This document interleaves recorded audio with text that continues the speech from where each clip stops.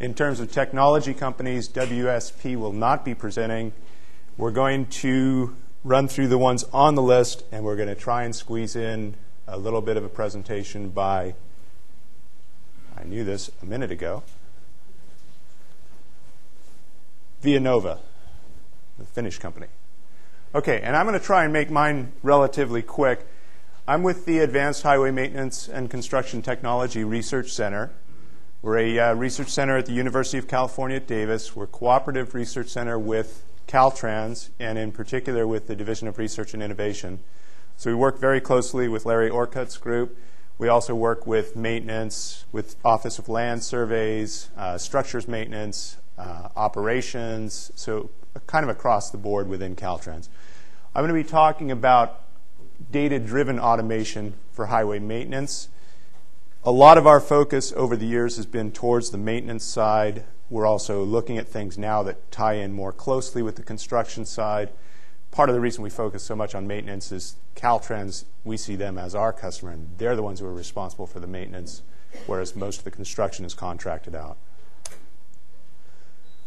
So I think this is fairly apparent to everybody in the room. You've got to actually move the dirt when you're doing the maintenance or doing the construction. And when we're talking about data-driven, we see it falling into a couple of different areas. Robotics and automation, which is an area that we've specialized in for the last 15 years or so.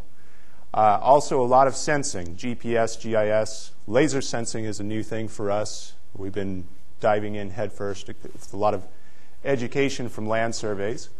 And then we're in the information technology side, web-based browsers, database systems, wireless technologies, a lot of open source software, these kinds of things. So really briefly, this is just one view of an architecture of a robotic system or an automation system for highway maintenance. And a lot of this is generic for any kind of robotic system. One of the things that is specific for the highway is a material handling system. For example, you'll need to be delivering paint to the roadway, or you need to be sealing cracks, so you need to be delivering bitumen, or you need to be carrying dots, spots dots, for example. So there's a lot of material handling that goes on the systems. Sometimes that's actually a fairly complicated part of the process, a lot of modeling involved, and so forth. This was early on in the center. These are raised pavement markers, or bots dots, so the reflective markers that you see separating the lanes. We developed a couple of different systems. This was a robotic system to replace missing raised pavement markers. The linear slide countered the vehicle speed, so the dot was applied at 0 speed relative to the ground. There's a bituminous material, so there was quite a lot involved in getting that material down and placing the dot all within that very short period of time. It's actually a fairly complex thing to do. This is out there in the future, although most of the things that are on this vehicle we have done in one shape, one form or another. We've done stencil-less painting on the highway. Again, a lot of process modeling to model how the paint goes down. When you have a stencil, it's easy, but when you don't have a stencil, getting a nice clean edge becomes very difficult. Long-reach robots to give you the workspace that you need on the highway. It's a difficult environment for robotics. You need a large workspace. You need to cover at least one lane, maybe two. You need to reach out far enough into the lane. You need to deliver high payloads. And you need to be relatively accurate. Not the kind of accuracy for semiconductor manufacturing, but it still needs to be pretty accurate. We've developed various forms of crack sealers, small mobile robots, manipulators that do that as well, flying robot for inspecting bridges. And all of this is being run by the one guy in the truck. He's driving it at the same time, too. Early on, telerobotics and teleoperations work was in hazardous environments. For example, in the nuclear industry. So if you needed to be dealing with nuclear cores, for example, you were in a whole other room in the building, and you're manipulating the material through an interface. You have a display, hand controller, and so forth. Same kinds of things. A lot of what we do is towards safety. We also try and gain efficiency as well, because otherwise the technology won't be out there. Very dangerous environment. You're out there in mixed traffic. Caltrans workers sealing cracks. So this is just an example application. People going by at 60 miles an hour in the next lane over. We've developed a lot of technologies that pull the workers from the road, put them into the vehicle. So this is actually a fairly simple mechanism that allows sealing of longitudinal cracks with just the operator in the vehicle. And so you can see there's a fairly simple arm and a delivery system for laying down the pavement, the bituminous material. I characterize it fairly simple, but the people who worked on it may disagree with me. Again, a lot of the problem is getting the hot bitumen from getting it melted fast enough, getting it through the system and delivered at the right temperature, the right pressure. One of the problems that was run into with this is where the productivity was so much greater that it becomes a problem of supplying the material. We were able to seal, I think it was about a factor of 10 increase in productivity using this system. And so we're pulling people from the pavement. I don't personally see it for this application, but for some jobs, eventually we go back to the 50s and people are remote operation from off-site. So perhaps this is from the Transportation Management Center. Another example of remote operation, this was some work that we did in the 90s. This is a remote operated front end loader. So the guy's got this backpack. We were kind of laughing about the system. You look at it now, and he's got this backpack. He looks like he's ready for a spacewalk. But, you know, nowadays, maybe it'd all fit in this little hand controller. In any case, the idea is there's avalanches, landslides, very dangerous situations, Devil's Slide, for example, where they need to clear the dirt. You don't want to have the operator in the vehicle, ideally. And we've had secondary slides where the operator and the machine have been not washed off of Devil's Slide into the ocean. I'm not sure if they recovered them, actually. But this was actually commercialized. I think Washington State bought a couple. There's teleoperation, and then there's telepresence. And the idea here is you're giving not just the ability to control the machine, but you're giving the operator a feel for what's going on at the work site. There's telemedicine nowadays.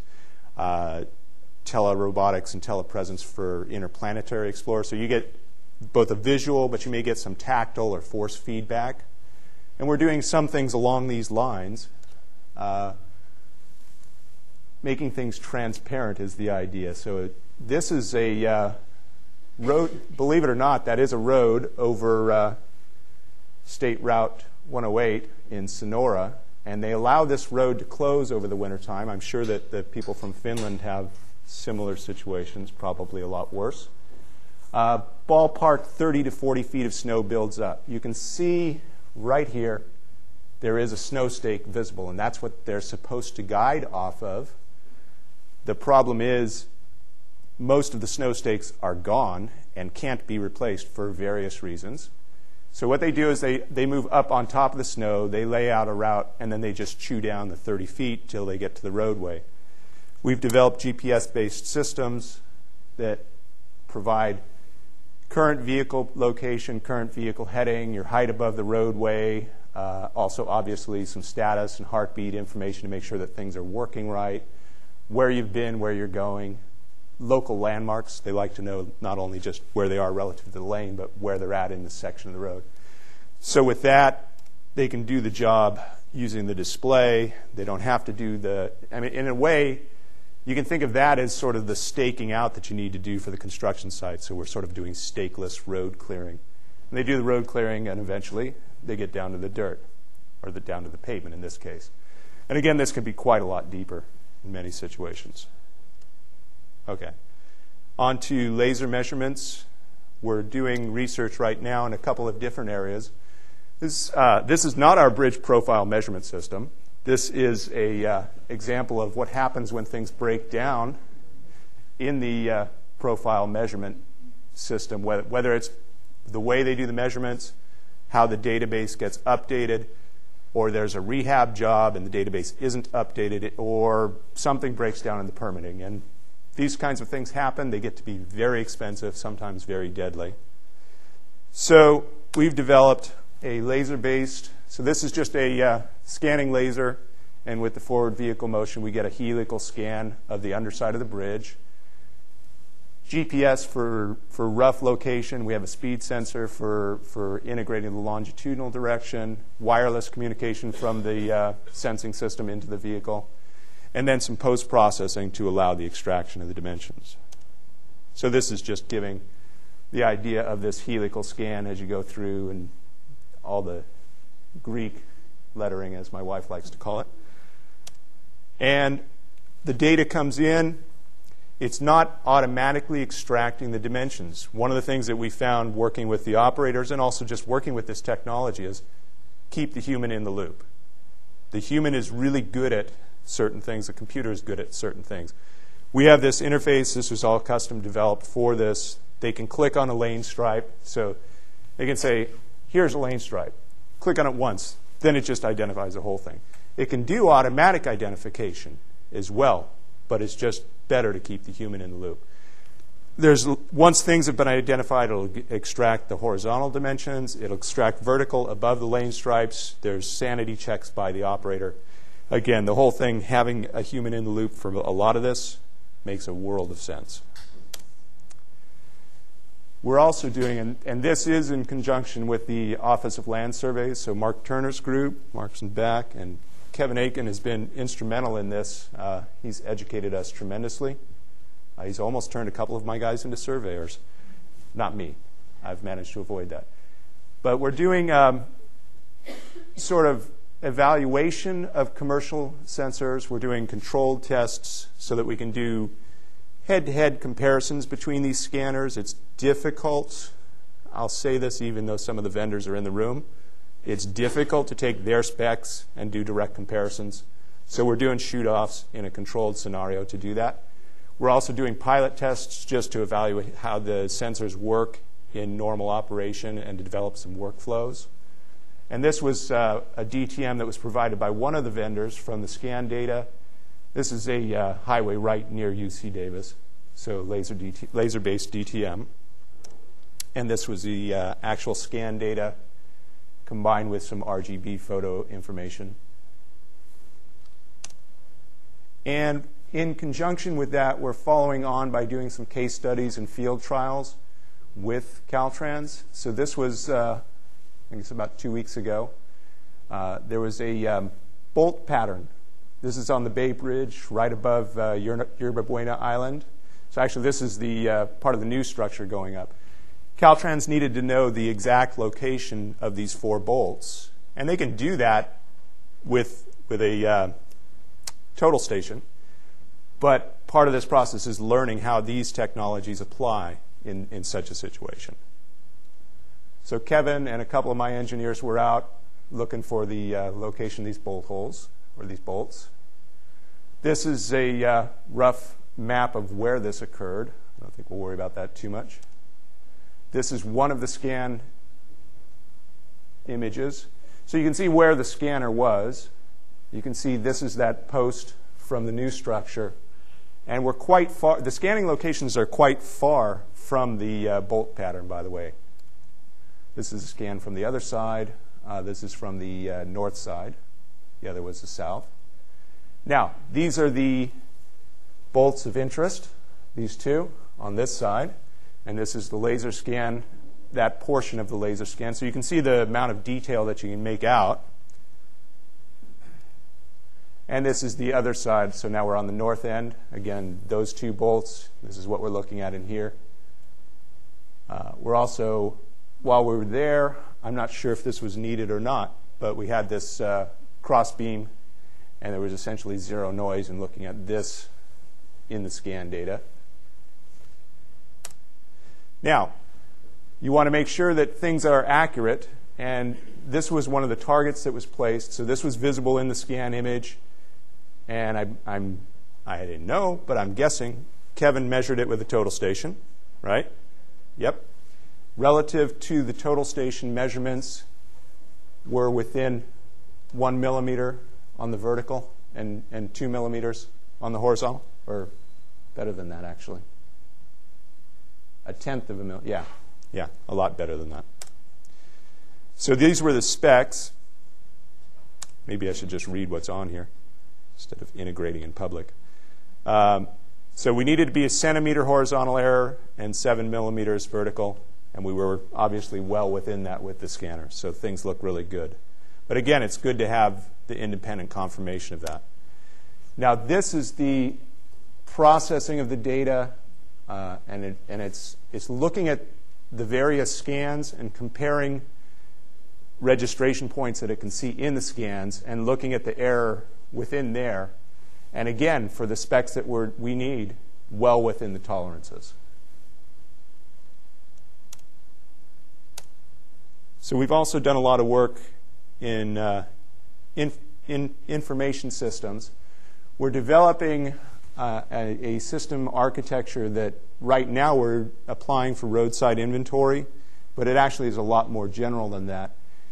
Generally speaking, a lot of existing legacy database systems within Caltrans or within anywhere else. For example, a lot of things there are in Microsoft Access or in Oracle. We've developed some layers that are based on open standards, open software. And we've also interfaced with the data collection systems. Trimble, since you guys are here. But actually, this is what we have. And we've developed ways of doing the visualization using KML. And again, KML was a good choice in this case because it's an open standard. Google doesn't, well, I think Google's opening it up. And Esri, for example, has another viewer. We've been using Google's viewer, but it's not limited to that. The viewer does have the ability to add time into the mix, so you can do animations. I don't have an animation to show you here. But for example, we've had cases where we've overlaid Doppler radar, and you can see it evolve over the image. This is just tracking one of our research vehicles, showing that we do go in circles quite often.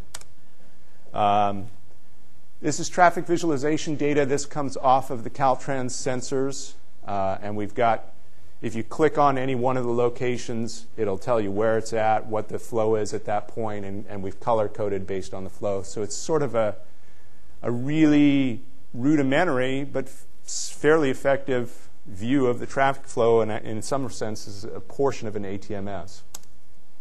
Again, the Doppler radar, and this would animate. So this was actually just overlaid over the Google imagery.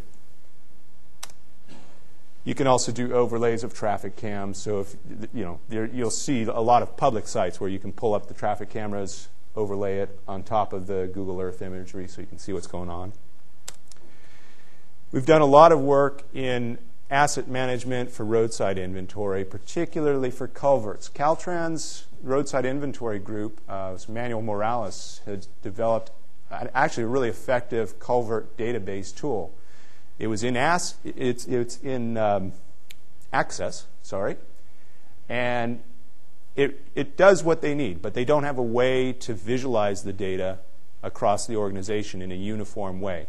So we've been looking at that, and we feel that Google or Esri KML Viewer, Esri Explorer, I think it is, either one of those combined with this architecture, which we've been able to interface to as an Access database and pull the information out through the layers that we've added. This shows where the existing culverts are, where the endpoints are. You click on an end treatment, it tells you all the information from his database. It's an inlet, what's the location, when did they collect the data. And you can view the whole system. You can expand out. You can see the culverts throughout the state. So it's pretty interesting visualization tool. And you can get a lot more detail. You can pull up from the database. You can pull up pictures of the individual culverts, click on a button to schedule maintenance, and so forth. So view is that the automation is going to be playing a big role for maintenance and construction. And I think one of the things I've learned today is from this process side in lean construction, I think there's a lot to do together. And some things that I hadn't envisioned at all, but it's been a very interesting day. And all of these things I think we can provide, and we want to provide. Again, I'm a taxpayer too. I don't just pull off the system. I'd like to see things more efficient. We want to help Caltrans do their job better, and of course the rest of the world as well. That's basically it. We're heading in some of the same directions as Rauna's group. We see this as a model of digital model-based planning and automation for the highway operations, really across the board. Multiple layers, so it's at the planning and design level, really at the build level, and then this is at the operations and maintenance level. We've done a lot of work in the automation side, particularly down in this level. Some of our work falls in here, and then things are kind of migrating across the board. What this shows, Larry kind of gave me a hard time for this. This is my diagram. I'll take credit for it. It's monstrosity. There's worse versions of this, by the way. But the purple things, or blue, or whatever they are projects or systems that we've worked on or enabling technologies. And again, a lot of it feeds into this automation. Then there's these groups of projects that are feeding into the higher levels, trickling into the middle, and kind of across the board. Really, this is very preliminary. There's a lot of future work that we see in this area. This is where we really see to start to see a lot of payoff for this, is when we start combining the systems. That's the end of the show, I think. It's trying to tell me something. Any questions? I guess we should click to exit. Or shall we move right along? It's all right with me.